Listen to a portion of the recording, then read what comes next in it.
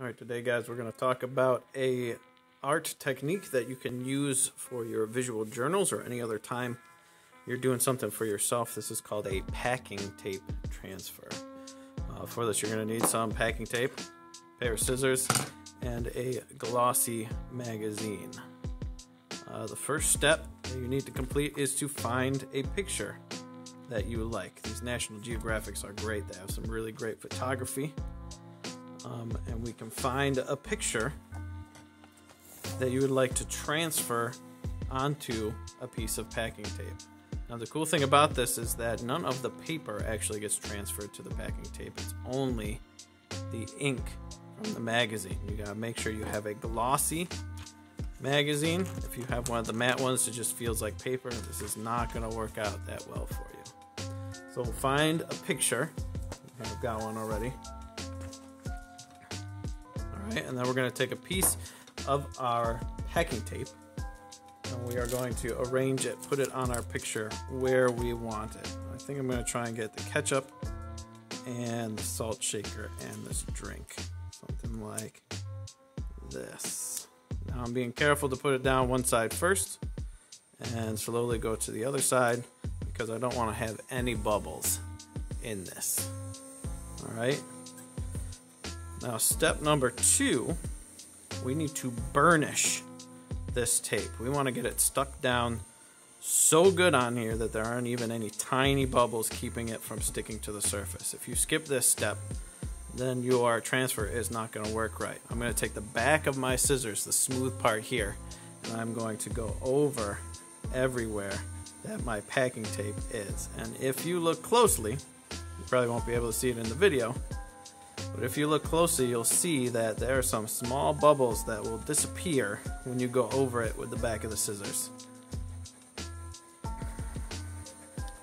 going to go in one direction, and then I'm going to turn the whole thing around and then go slowly over it in another direction just to make sure I get all of the bubbles out.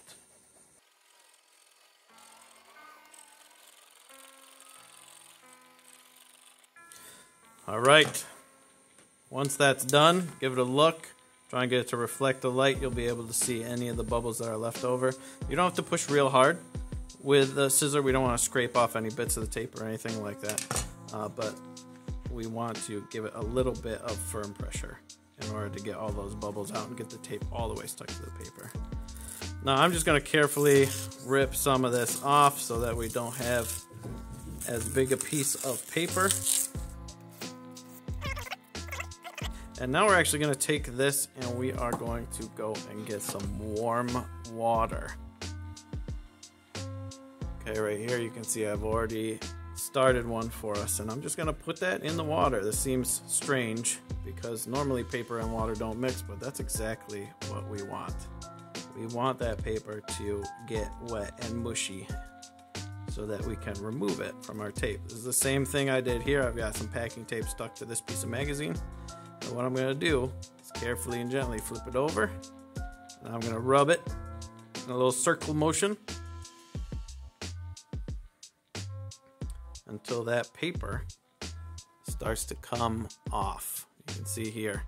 Now I can just gently with my finger kind of roll that paper into little bits that are going to come off of my tape. Okay? Now again, you don't want to press too hard because that might rub off the ink that is stuck to your tape. So you want to do this gently, and if you have to soak it again for a few more minutes, that's fine.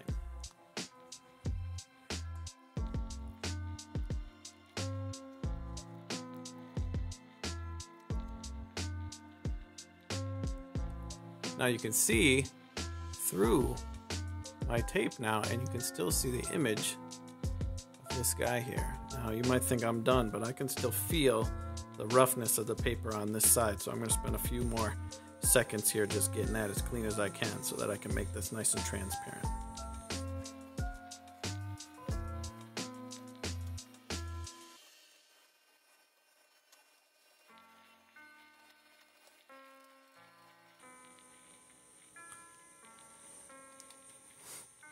Alright, that's looking nice.